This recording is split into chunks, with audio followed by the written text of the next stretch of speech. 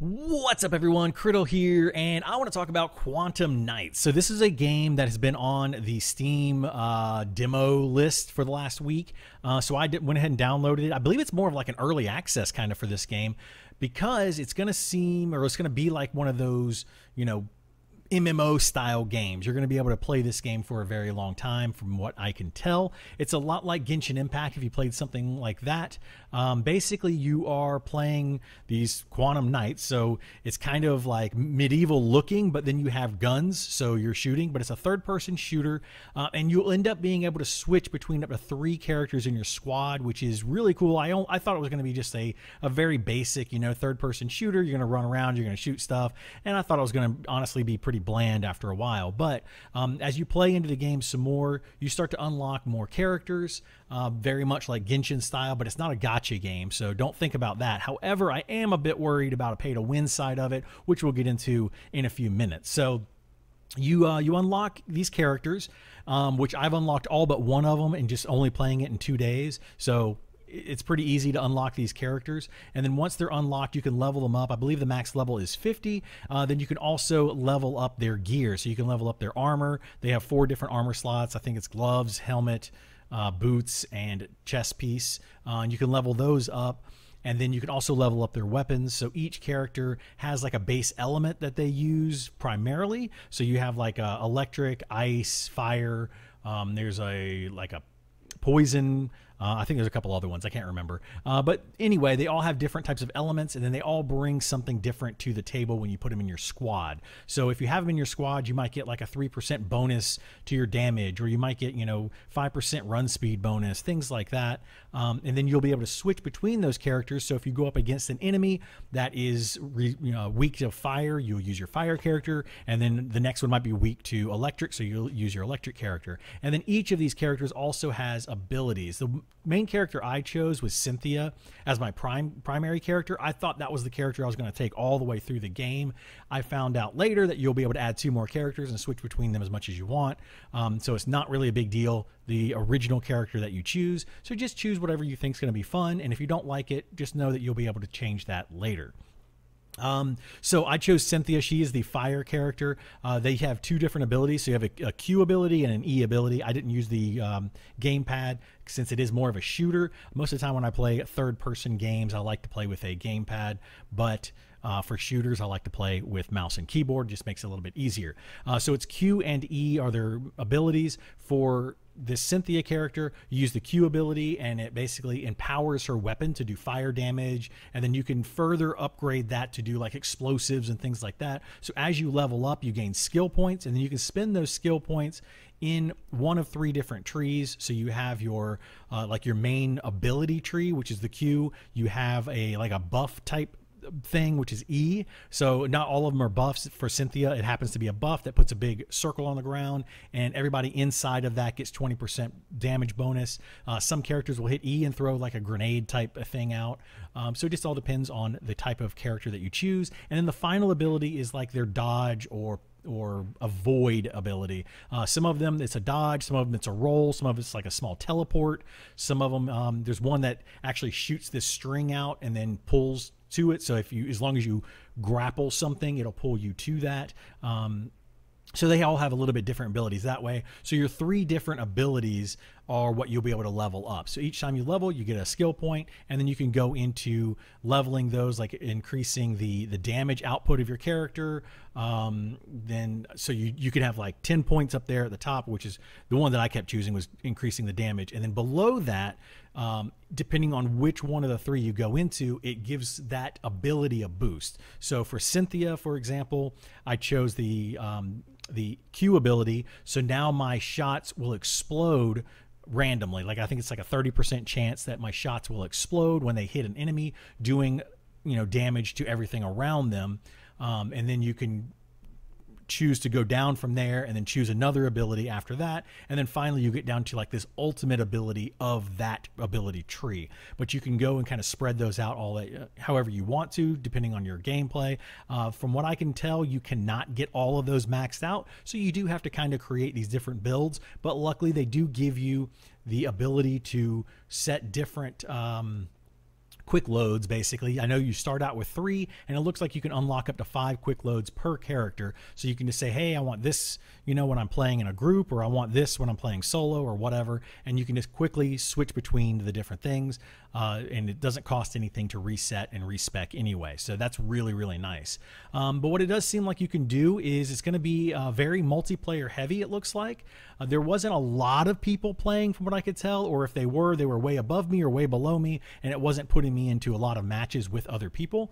But I did every once in a while when I went into matchmaking get a group with somebody, and that was a lot of fun. So it looks like you can have parties of up to 4 players and go in to do these dungeons, but while you're doing that, you still have access to your entire squad of 3 characters that you have. So you can still switch between those, and your friends that you're playing with can also switch between those. So really, you could go into a mission with 12 different characters, with 4 players having 3 characters each. So you could really change things up and do a lot of really cool combinations. I'm not sure how much that'll actually come into play, but it seems like it could be a lot of fun.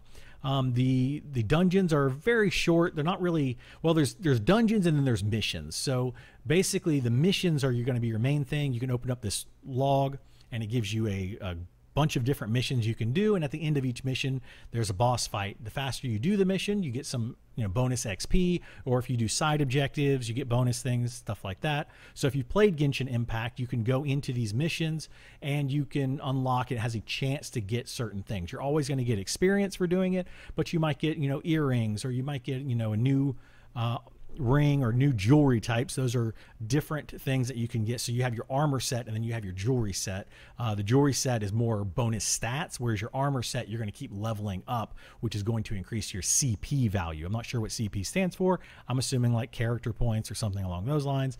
But your CP value is based on your armor upgrades and your weapon upgrades, which you're going to keep upgrading throughout the game. So you have to upgrade like the base armor 5 times, and then you can upgrade it to the next tier, and then you upgrade that 10 times, and then you can upgrade it to the next tier. Then that one you have to upgrade 15 times, and so on. That's basically how it works until you get up to basically what they call, I think, legendary armor. I think it starts out as like common, and then it goes to like superior, and then rare, and then it keeps going up at like epic, and then legendary, something along those lines. So once you pick a character, the armor doesn't change on them, which I was a little bit bummed about.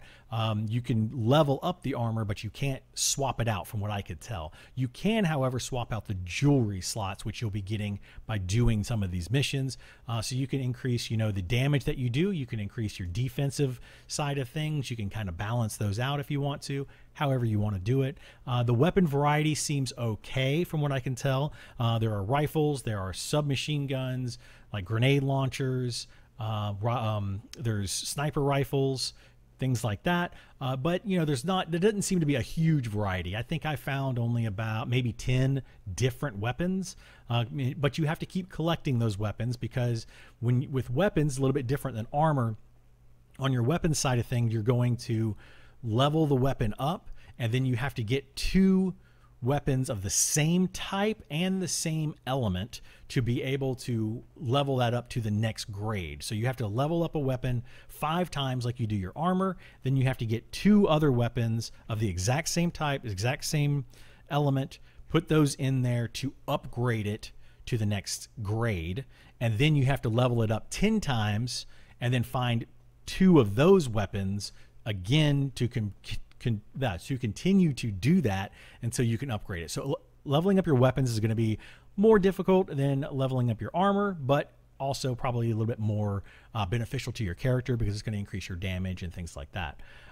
So you're going to have 2 basically different ways to level your character. You're going to have the base level. It's just going to level it through XP up to level 50, which are going to be skill points. And then you're going to be able to level each of your gear items up a little bit each time, which is going to just give you different, it's going to make you stronger depending on which, what you level up, and then which weapons you use. So you could use a machine gun on one character, and then you could switch it to a grenade launcher, but I would recommend doing it with like same element. So if you have a fire character, stick with a fire weapon for that character.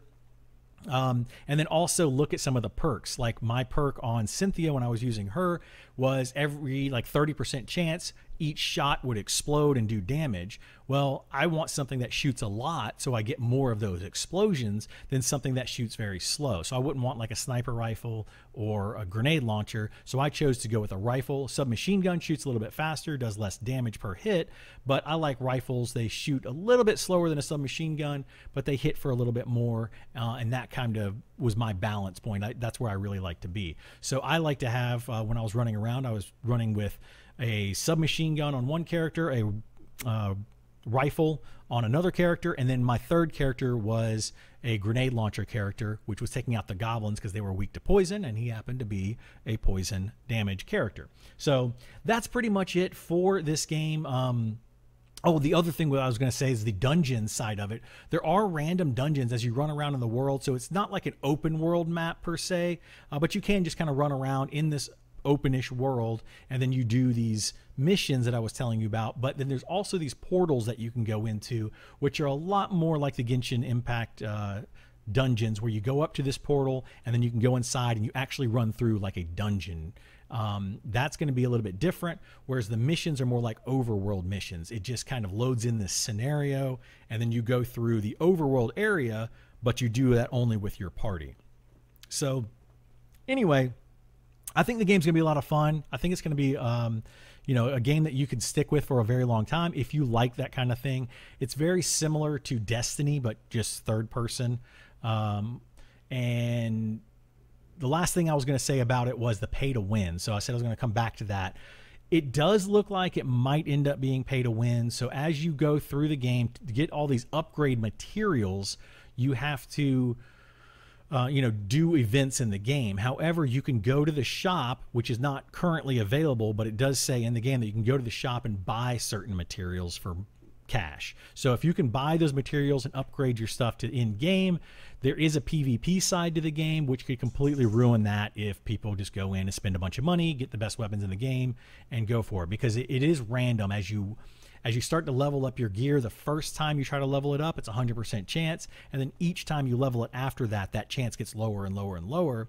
So getting into those higher tiers can become very difficult, very time consuming, and just luck. It's just pure luck. So if you want to throw a bunch of money at the game, obviously that luck chance doesn't decrease, but you can have more chances at it. So you can get there a lot faster. I'm hoping they don't make it to pay to win, but that is my biggest concern with the game right now, is that it will end up being pay to win. It is a PvE game.